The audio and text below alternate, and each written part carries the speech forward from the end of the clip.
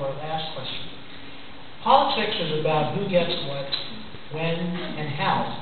Politics is also about understanding your opponents.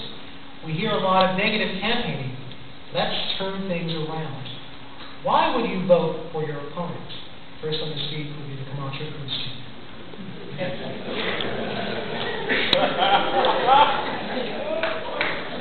Why would I vote for my opponent?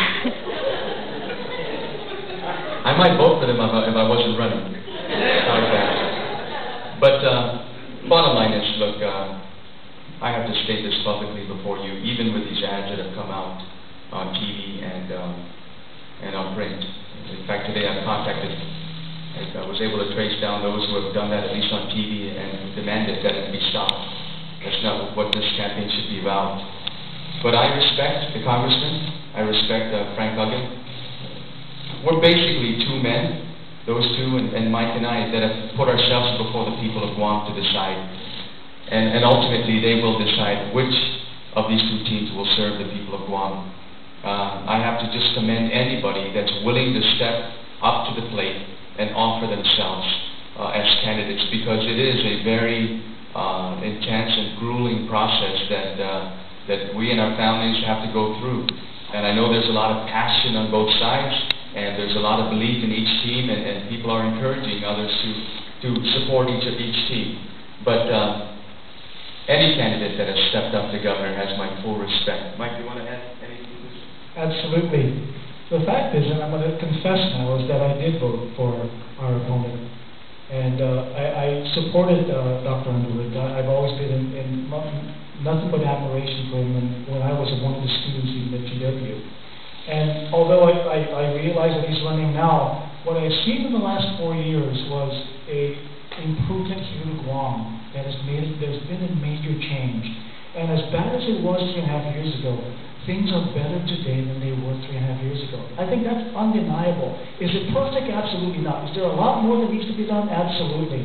And so I think at this point that to change leaders in the middle of a race, just like it is to change horses in the middle of a race, is not a good thing.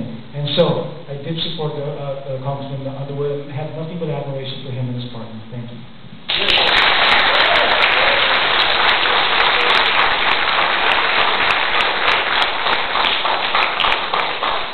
Well, I have to commend both gentlemen for their answers, and Dr. Cruz, there's no reason to change now. It wouldn't be changing horses in the middle of the stream. It would be more continuity on your point of view. But, you know, and obviously the question is it's a great curveball. You know, I have as the governor has stated, you know, very few people ever run for governor. And it is a very trying experience, especially when you're subjected to lots and lots of negative attacks. But, and it happens in the course of the ebb and flow of a campaign. And I certainly hope and trust that the people of Guam won't be persuaded by any of those things. And I commend Governor Camacho's public statement here that he's calling for an end to that. And I respect that and I commend that. You know, when people say they are good men, I believe that. The issue is that they are good individuals. And we're good men too. But, you know, reality is that that's not why people put themselves for election. They have a point of view, they have a certain approach to leadership, and they have a certain ideas and a vision in mind.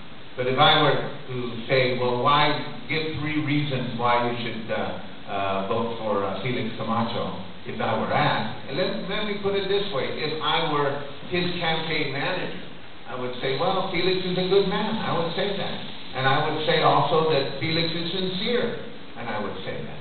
And I would also add to that that Felix has had some level of success in his first term. But that's about all. That's about as far as I know. Because, you know, at the end of the day, and as in conclusion, we're going to go right back at it, and we're going to say, this is why you should vote for UA. But I do want to say, and I do want to commend the society, the Communication Society, for that, because it does allow us to end this discussion on a very positive note. Thank you very much.